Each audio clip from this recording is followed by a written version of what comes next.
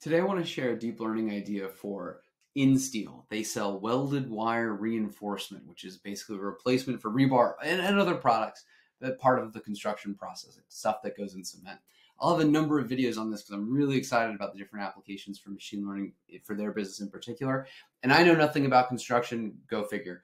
But here, what's the scoop with Insteel and where do I think deep learning and some of this stuff could help?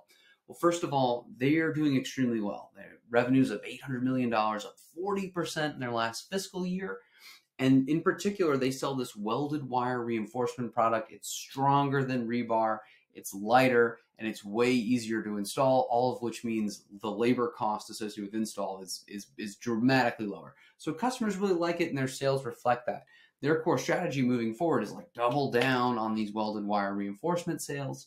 And so one analytic question that came to me, this could be obvious to others or totally irrelevant, but is just the location of existing rebar, I want to say deployments, but I mean installations like construction. And this is something that right now, deep learning, machine learning analytics aside, using ground penetrating radar systems, there are engineers that are going out there and looking for rebar. So this is an open question. I don't think I'm coming at this totally out of left field. Where does the rebar exist in these various builds? What's the quality of it? How deep is it? What's the size of it? There are these kind of basic questions that help feed into, do we need to replace it? What's the structural integrity of this building?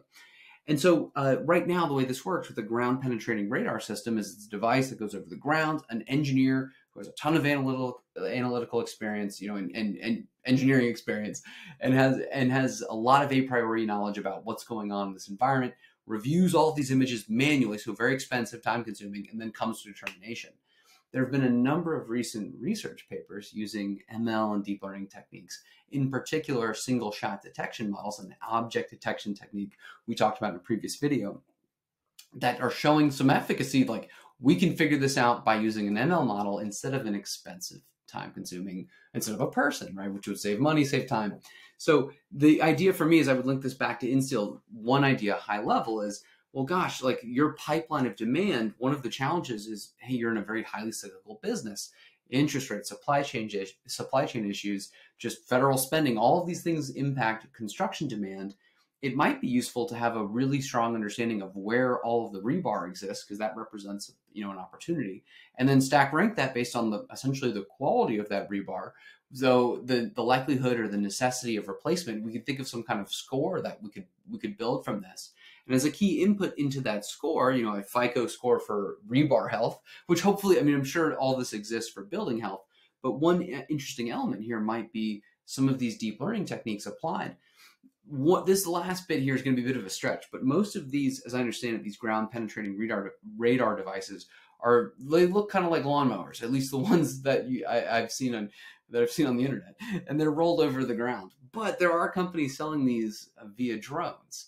Now, I haven't read any of the papers that said they used a drone-mounted GPR system, but nevertheless, if you'll go with me on this, you can imagine a relatively low-cost way of covering a large swath of territory. You have one of these ground-penetrating radar systems attached to a drone, and instead of having to pay engineers to go through hundreds of images, we're feeding this through a model. This could be a significant competitive advantage because it's going to, again, help them identify the rebar, figure out, stack rank which are the highest priorities, which ones really need to come out, should build some goodwill in the marketplace, but also hopefully flatten out or better predict the demand that's going to be coming from these different projects when they need to replace this, which would ultimately help continue to grow sales for Insteel.